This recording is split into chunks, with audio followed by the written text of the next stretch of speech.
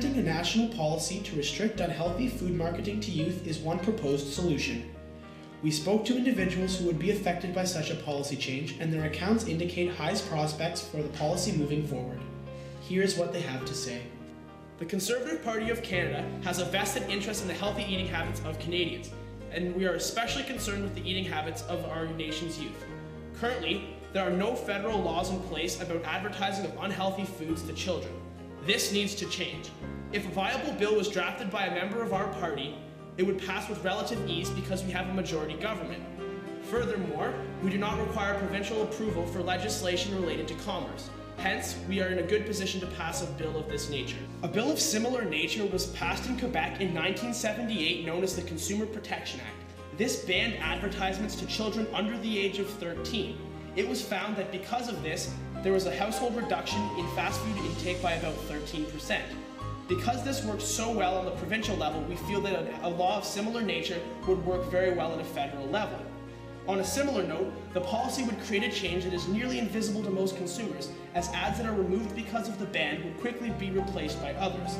And lastly, we would think that this would require an increase in administrative capacity by our government to ensure compliance, and would also require increased responsibility by the Advertising Standard Canada.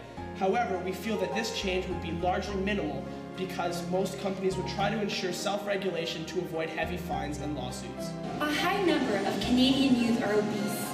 The McMaster Health Forum supports action to combat the negative effects of food advertising by restricting companies that attempt to lure youth into making unhealthy choices. This decision is fully backed by our stakeholders and by research evidence which shows that the policy would not only have health, but also economic benefits for Canada at large. On behalf of the Canadian Children's Food and Beverage Advertising Initiative, which includes companies such as Coca-Cola and Kellogg's, we are in support of the policy. We strive to create strict self-regulatory guidelines to advertise our products in appropriate ways that ensure the delivery of accurate information to our consumers.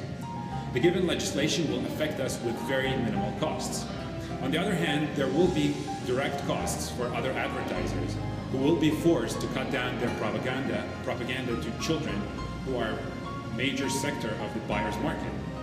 However, sustaining the current level of advertising for these companies would still be possible under the new guidelines. For example, companies can put their more nutritional products on the forefront of their ads. Our organization has advocated for policies to reduce obesity for years now, so it's really great to see that the Canadian government is serious about finally implementing a policy to restrict unhealthy food advertising. Almost 26% of our children and adolescents are either overweight or obese, so it's really important that we try and stop this otherwise growing epidemic.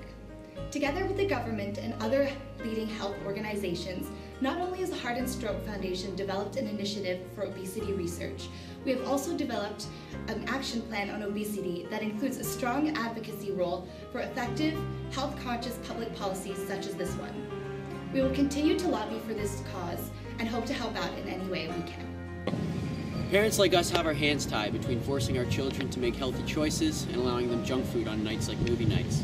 At home, we're constantly trying to instill in our kids healthy eating habits, but when Danny goes to school, he's surrounded by so many unhealthy alternatives that it's often hard for him to make the right choice. What are parents supposed to do about their children being exposed to unhealthy environments they have no control over? In a recent mass opinion poll, 92% of Canadians backed the banning of marketing of unhealthy foods aimed at children. And I know I speak for the majority of parents in a similar position as me when I say unhealthy food marketing towards children should and must be banned. A considerable amount of evidence exists in support of the proposed policy. For example, a recent report by the World Health Organization suggests that marketing strongly influences children's consumption patterns, and that food and beverage advertising on television specifically is associated with childhood obesity. Other studies have demonstrated that the self-regulated marketing done by certain food companies, which is meant to protect children, is in fact insufficient. Given this wealth of evidence, there is a clear case for implementing a nationwide ban of child-targeted advertising.